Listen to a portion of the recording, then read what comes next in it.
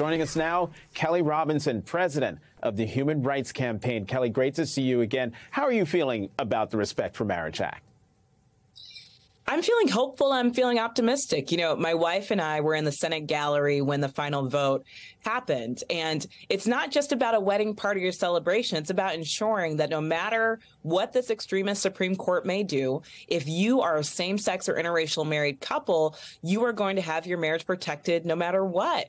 And that includes if you move across state lines or if you're traveling across the country. And marriage isn't just about the ceremony. It's about the 1,100 federal benefits that also come with that marriage. So this is an important milestone and marker. And we also know that we've got a lot of work to do ahead.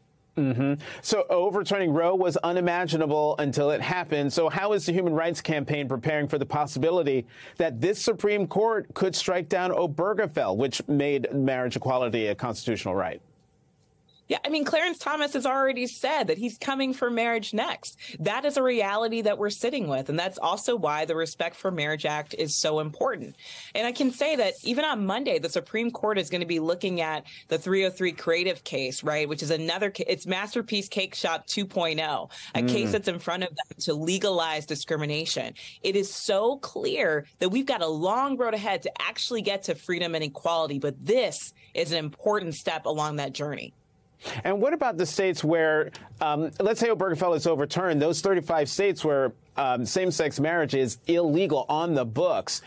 What about those states and the LGBT folks who live in those states who might want to get married? What about them?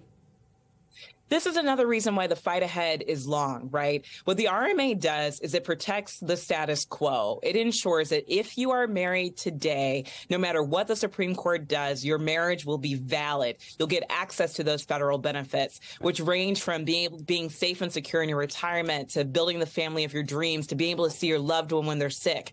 That's important.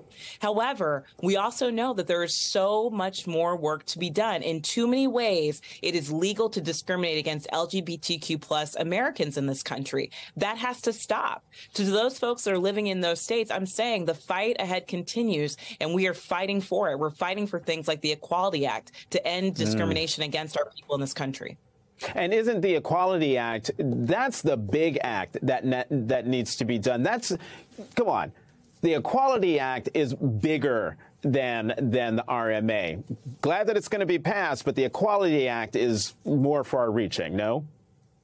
Oh, absolutely. And I also want to say, this is a matter of policy catching up with where people are. 80% of people in this country support non-discrimination against the LGBTQ plus community. And I'm not naive. I know that this next Congress is going to be a challenging one to get anything moved and to really make policy change happen. But we're going to continue that fight ahead. We've got to win it for our people.